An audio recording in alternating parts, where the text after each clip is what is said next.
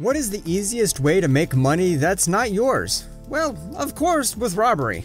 But for that, you need to come up with a perfect plan and some courage to execute it. So in today's video, we'll count down the biggest robberies in the history. From Loomis Fargo Robbery in Florida, to the Diamond Heist in Tokyo, to Baker Street Robbery, this is our list. Shall we begin? Number 10, Loomis Fargo Bank Robbery, North Carolina. We start with the Loomis Fargo Bank Robbery, which occurred on the evening of October 4th, 1997 in Charlotte, North Carolina.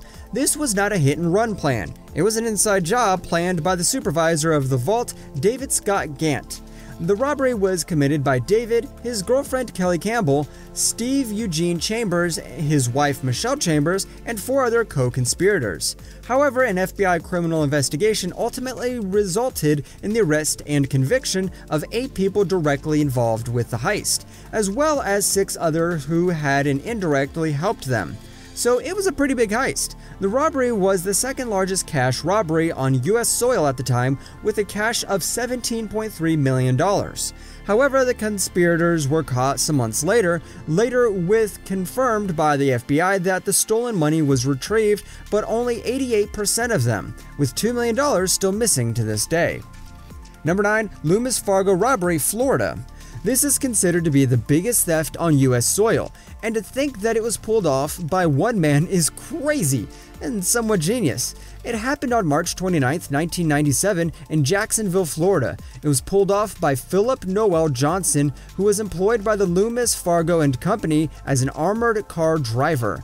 He took $18.8 million from the armored vehicle he was driving after overpowering 2 of his colleagues and left them handcuffed in different locations. He stashed most of the money in a storage shed in Mountain Home, North Carolina, and moved to Mexico City. However, he was arrested when multiple passports were found in his possession after some time.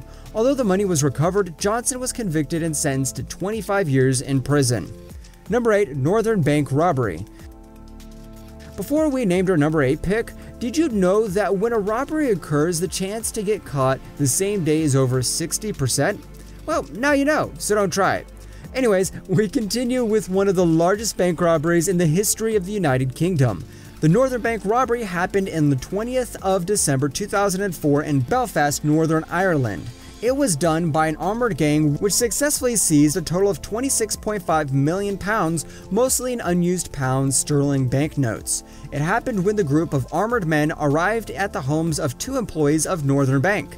The 2 employees were compelled to open the bank vaults by the threat that their loved ones would be killed if they did not comply, and the van did 2 runs to take away the loot. The case still remains unsolved to this day. Number 7, Comeste de Vendôme.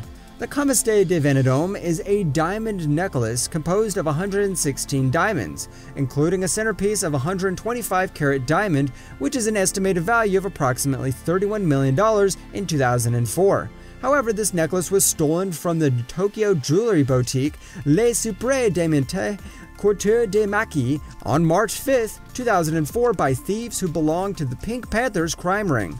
The Japanese called the heist the biggest in the history of Japan. The crime was perpetrated by 4 people, 3 Serbians and 1 Scottish woman. The 2 women committed the actual heist while the women handled logistics and getaway. As of 2010, the necklace has not been recovered, and it is likely that it was broken up and its stones sold separately in the diamond market. Number 6, Dunbar Armory Robbery. Maybe you have heard about this robbery because it's the largest cash robbery to have occurred in the United States at the time.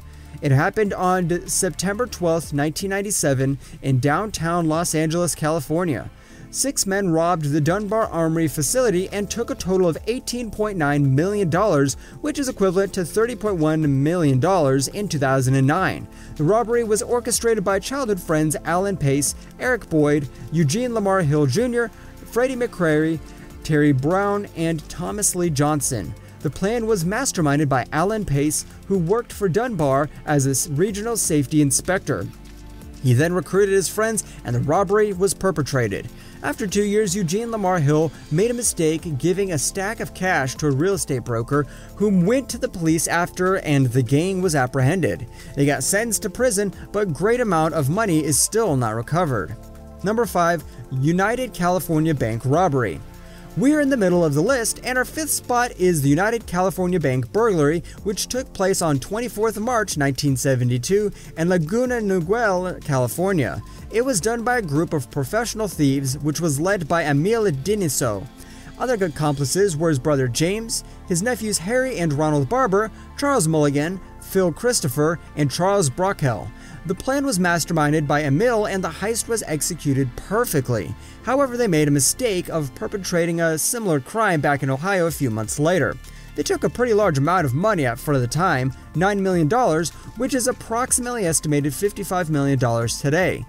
Eventually, they got caught some time after the heist, along with the recovering of the loot as well. Number 4, Baker Street Robbery. You definitely know about this heist, which inspired the 2008 film The Bank Job. It happened in Lloyd's Bank in London on the night of 11th of September 1971. The heist was perpetrated by a gang led by Anthony Gavin. They tunneled 12 meters from a rented shop 2 doors away to come up through the floor of the vault. The value of the stolen property is unknown, but it is believed to have been between 1.25 and 3 million pounds. However, there have been several rumors about one of the safe deposit boxes, which supposedly contained comprising photographs of Princess Margaret and photographs of a conservative cabinet member abusing children. But there is no enough evidence to support these rumors. During the burglary, 268 safe boxes were opened. Although they executed the theft perfectly, they were later caught and brought to justice. Number 3, Great Brinks Robbery. Next up is an armed robbery which took place in Boston, Massachusetts on January 17, 1950. The heist was perpetrated by an 11-member gang, with all having some specialty in burglary. The gang had planned and trained for 2 years prior to the heist. They made copied keys of almost every door and entered the bank. They got to the 2nd floor through the locked doors and gagged 5 Brinks employees who were storing and counting money. They took almost $2.75 million consisting of cash, checks, money orders, and other securities that amount to money of today's worth being almost $30 million. There was no suspect at first, but after some years of chasing leads, the gang was brought to justice and 8 of them received maximum sentences of life imprisonment. However, only $58,000 was recovered. Number 2, the Manhattan Savings Institution Bank Robbery. Our number 2 spot is taken for the robbery that took place approximately 142 years ago. The Manhattan Savings Institution robbery, the heist is the 2nd largest bank robbery in history, with loot of nearly $3 million in currency and securities, which today is estimated $66.2 million. The manager and financier of the operations was a woman known as Frederica Marm Mandelbaum, who is at the time the most successful fence in New York City.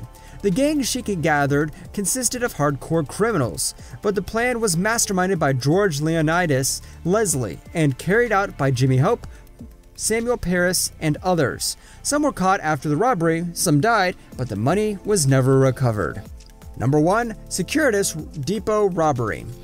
We finally get to our number 1 pick for the day, and in the early morning hours of February 22, 2006, a gang of at least 6 men, some of them armed, steal 53 million pounds from the Securitas Bank Depot in Kent, Great Britain. It was the largest such theft in British history. It was masterminded by mixed martial artist fighter Lee Murray. On the evening before, dressed as police officers, 2 men pulled the depot manager Colin Dixon. At about the same time, 2 more men visited Dixon's home and picked up Dixon's son and wife, eventually threatening Dixon to cooperate with the plan or suffer consequences he would not want. The gang then proceeded to tie up 14 depot staff members, load the 53 million pounds into a truck, and drive away. After the heist, multiple arrests were made, but the money was never fully recovered.